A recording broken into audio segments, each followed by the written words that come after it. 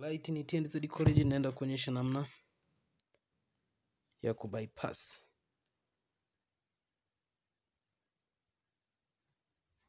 Tuna simu yetu hapa Spack 7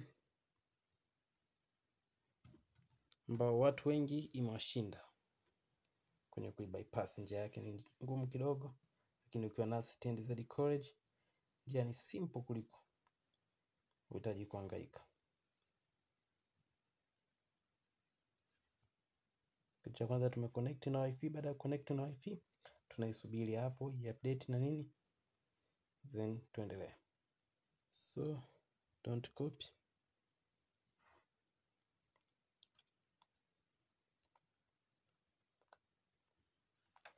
nakwambia verify by pattern, ta use Google account instead.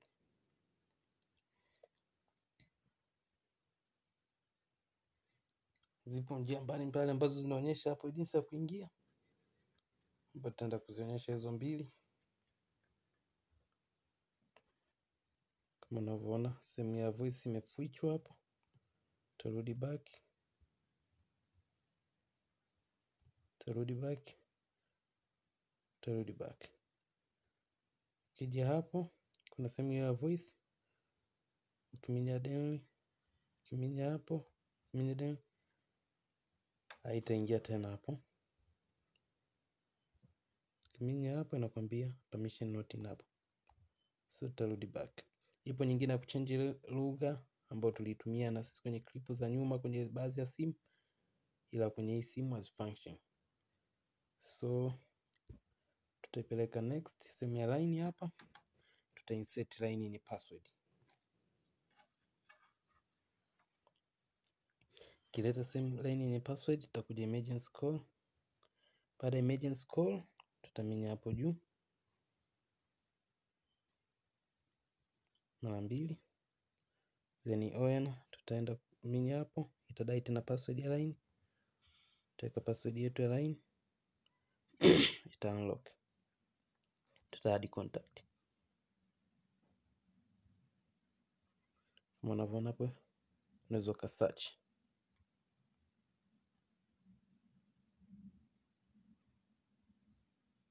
Ndipo nachelewa kidogo ili kusoma majina yale.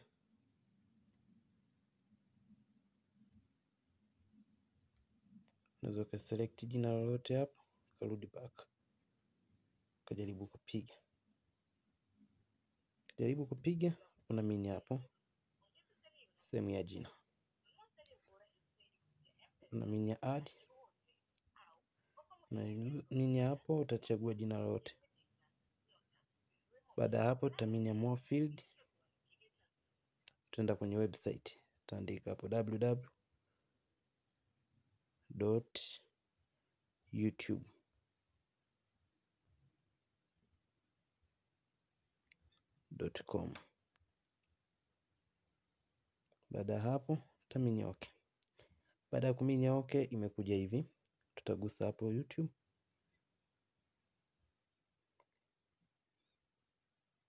YouTube yetu hivyo, tutaminya hapo same. Baada hapo tutakuja help and feedback.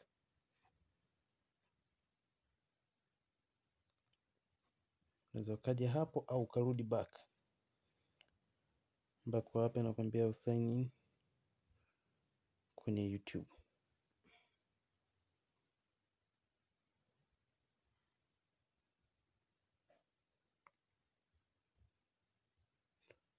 Unaweza kaminya delete au disable app, ambayo ikija utaminya hapo setting, utakuweka kwenye setting ya app zako, tenda ukitafuta hapo ambao ni setting.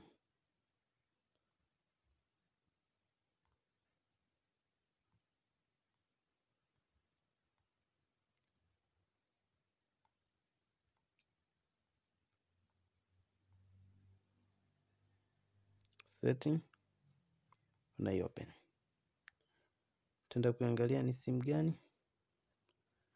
Ni kama unavyoiona ni Tecno PR651.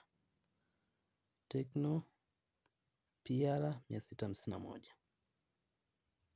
Vision 11. Tarudi back. Hapo kuna njia nyingi ambazo tumezitumia kwenye simu zingine. Ukija hapo utakuja app pinning kwenye simu zingine, utaminya okay. Ukiturn on hapa kwenye simu zingine unaenda na seti lock ya simu yako, basi huku inagoma. Tutarudi back kama unavyoiona, ndio division yake imeendelea. Tutaenda sehemu ya Xshare. Xshare tuta open, tuta agree, tuta allow, tamini yake into Xshare. Basi huku ndo tunaweza tukatuma application yoyote ikafanya installation application yoyote. Tutachukua simu ya pili, tutakuwa na hiyo Xshare. So tutaenda tutafungua na huko Xshare,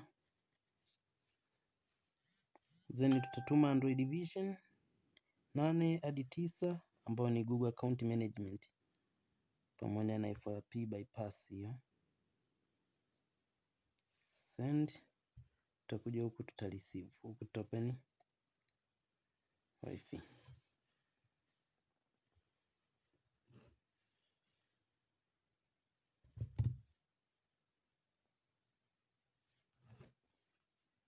Then tutakuja kuscan.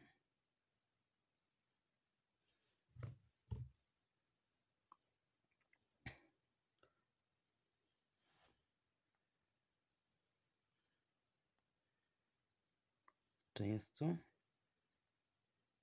Then tutaminya open hiyo. Baada hapo browser sign in. Okay. Nakwambia hivi, tutarudi back, then tuta disconnect, tuta exist. Baada ya kuexist tutawasha hotspot na data huku tulishakuwa tumewasha, tuta open. Tutasubiri hapo juu i-connect na wifi.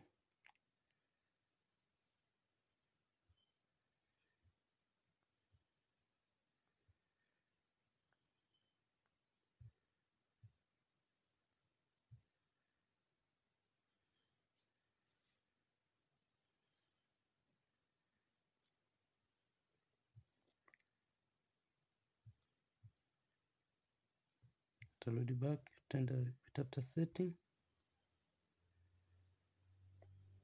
tuta connect na wifi.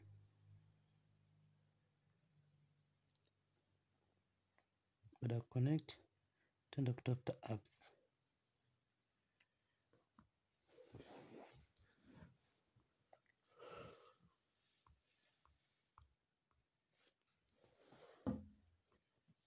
Tutaitafuta FRP bypass, then tutaminya open, then tutaminya browser sign in.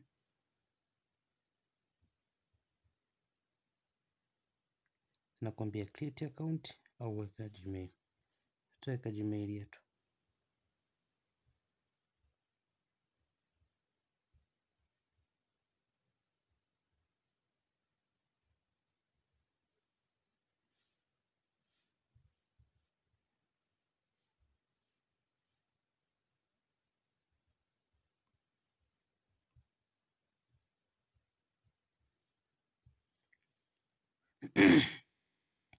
Then itatuambia tuweke password.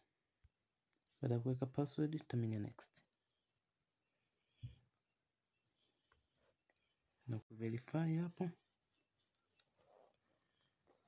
nimeshamaliza. Basi tarudi back,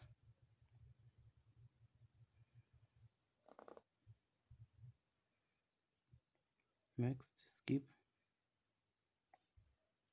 agree, next. Ni simple sana. Ukiwa nasi subscribe kwenye channel yetu ili wa kwanza kupata video zetu.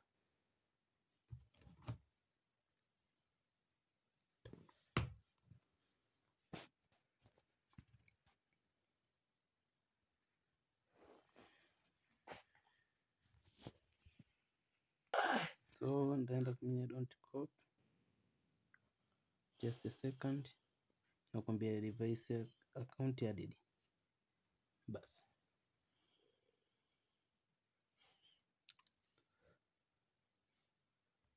tumenyama accept. No thank you. No thank you. Skip anyway. Start.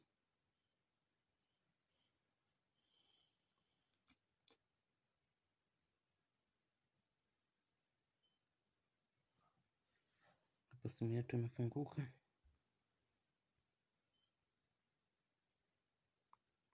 Kama unavyoona. Turn about phone. Simu yetu ni PR651E ambayo Andoid version ni 11. Andoid version. Storage ni 32, RAM ni 2. Basi. Naweza nikaenda kureset simu yangu. Put phone. Reset. Erase everything. Niambia charge pale iwe imepungua, so ndaenda kwenye account nda remove Google account yangu. Hii ni SPD sio MTK. Asante kwa kuwa nasi, TNZ College.